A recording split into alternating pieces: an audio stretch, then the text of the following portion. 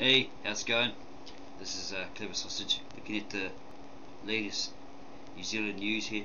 Got this article on NRL footy player, right? Benji Marshall. Apparently he's quite popular, doing really well in it. Okay, and they're saying his week went from bad to worse when he was involved in a bizarre social distancing breach involving a kiss on the cheek in the West Tigers Club car park. Okay, yeah, he's the obvious centre of media attention at training yesterday after shock axing from coach Michael Maguire's West Tiger team to face Canberra on Saturday. So what did he do? Okay, I just asked you a question here, and then slap the geek down the bottom there,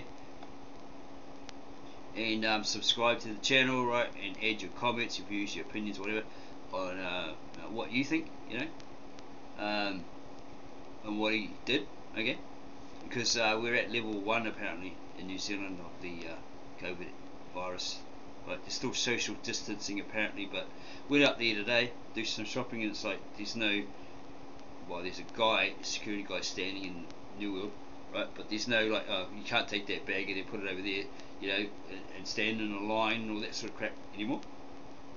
So people are quite close, so why don't they run in there and enforce, oh, you're too close, keep your distance, social distancing, all that sort of crap, as I guess in Australia they're still pushing, right? So yeah, best to shut the hell up, right, and stop jibber jabbing and watch that video, right? Okay, so we're going to push the video and see what actually went down.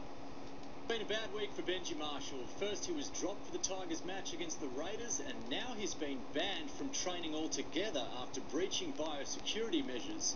Marshall kissed a female reporter on the cheek as he entered training this morning, and now he's awaiting her COVID-19 test results. A Benji Marshall brain fade. He just give her a kiss. Our cameraman knew it, the reporter realised straight away. But Benji brushed off the breach with a smile. So did the NRL's COVID cop, who was looking right at it. More often than not, if you see a female who you know and you're friends with, you give them a hug. I guess that's just a habit. Unfortunately, the Bulldogs paid some sort of price for it last week, and fingers crossed we're not in the same boat. Unlike the Bulldogs last week, the Tigers won't miss any training. Marshall is banned from sessions until the reporter is cleared of COVID-19, but since he was dumped for Saturday's clash with the Raiders, it shouldn't affect preparations. I was a bit shocked, but at the end of the day, he's our boss and he makes those decisions, and we need to support that. It was a big shock. Obviously, getting the news yesterday, wasn't really expecting that. Marshall's axing for Josh Reynolds was a message to the team from coach Michael Maguire after the sides lost to the Titans. The veteran half has taken it well. We had training this morning, and Benji was really upbeat. He was putting on the opposition shapes for us and really helping out Josh, who's stepping into the role and giving him some, little cues and some confidence going into Saturday night's match. Maguire's decision caught the Raiders by surprise. You probably would have heard that Michael Maguire has dropped Benji Marshall. Your thoughts on that? He's someone that I used to look up to growing up, and I was looking forward to playing against him again this weekend, but no one's safe in this game. Jake Duke, 9 News. Yeah, you make a simple mistake, like what did they say about way back about coronavirus, the Warriors fly COVID-19, that it's fluid contact, right? So if somebody like sneezes, right, or kisses you or whatever, right, well, yeah, I think it was like, first of all, it was like kissing is fluid, right? Then you might get the coronavirus, so you might get infected, so you have to get checked. And then it sort of like progressed. It might have even been suggested as well at the same time that if somebody sneezed, right, it can you can get infected, right? Okay, and that's what caused this big scare, and that's why people wore masks and covered up and all that sort of stuff, because of that fear. Okay. So they said, well, if you're going to sneeze into your over here, right, okay, and maybe wipe it with a hand sanitizer or whatever, cloth, whatever, right. Yeah, so you got the few clowns that were walking around sneezing on people, and being funny, trying to be funny, and causing panic. And someone has to go get tested and all that sort of stuff. And then they had the social distancing at shops, like supermarkets, like you had a big line and you had to stay, say, 3 meters away or whatever distance away from the other person, right? If you got too close to some people, they'd be like, oh social distancing, bro, you know? Like one time when I was at what they call the warehouse, like buy all these products cheaper, sort of this sort of stuff. Well, there's different people around, some Muslims on the left and one lady on the right, with their trolley, doing a social distancing thing. Like there's a line, a specific place where you can stand in the queue, right, on the floor, right, so you're equal distance away from a customer. But this lady was standing way away, right, and there's some chips here, and I thought, oh, they're only $1, so I grab these green packaged ones, right, right. She didn't say anything, but there was only one red one, was at the back, right. So look at the length of my arm. Okay, you can see it. That's probably, figure out how long my arm would be, right? A certain distance, right? Okay, so if I put out both arms like that, would that not be roughly about 3 meters or something distance, right? Okay, so if I'm putting out my arm like that to grab these chips, I'm still a certain distance away from that lady, aren't I? And she went, oh, social distancing, mate, and all this sort of crap. And I was like, well, lady, I'm only reaching for the chips at the back here. She's like further over here a bit, right? So I'm a certain distance away from her, right? Yeah. Okay, so there's like a platform where they're all stacked, or box, whatever, right? So that gives I can't go any further than the box, right? Right. So, and this thing's on top, right? So I'm at a certain distance, right, away from this lady. The box of chips or whatever it was probably about, I don't know, probably about that long, right, on display. So I reach that distance and grab the chips at the back, right. I'm way away from her, right. Only my hand is there. Is my hand going to sneeze? Achoo! You know, and give her the virus, right? Am I going to be like, get the chips and wipe her face with the chips?